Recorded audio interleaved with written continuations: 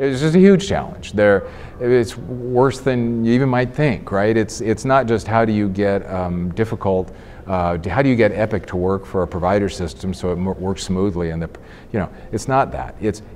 I mean, that is one thing, but what if you have a partnership of 5 different provider systems, each of which is on a different instance of Epic, and one of them is on Centricity, and you're trying to coordinate with an employer like Boeing who has data sources from Blue Cross of Illinois and pharmacy from Express Scripts and enrollment data from Aon and multiple wellness vendors and a behavioral health vendor that's carved out.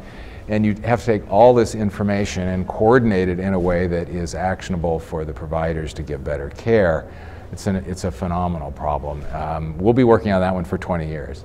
So it's like, it won't be fixed anytime soon, but it's time to get started. We just go one step at a time. We take information, provide reports, and just kind of work at it one step at a time.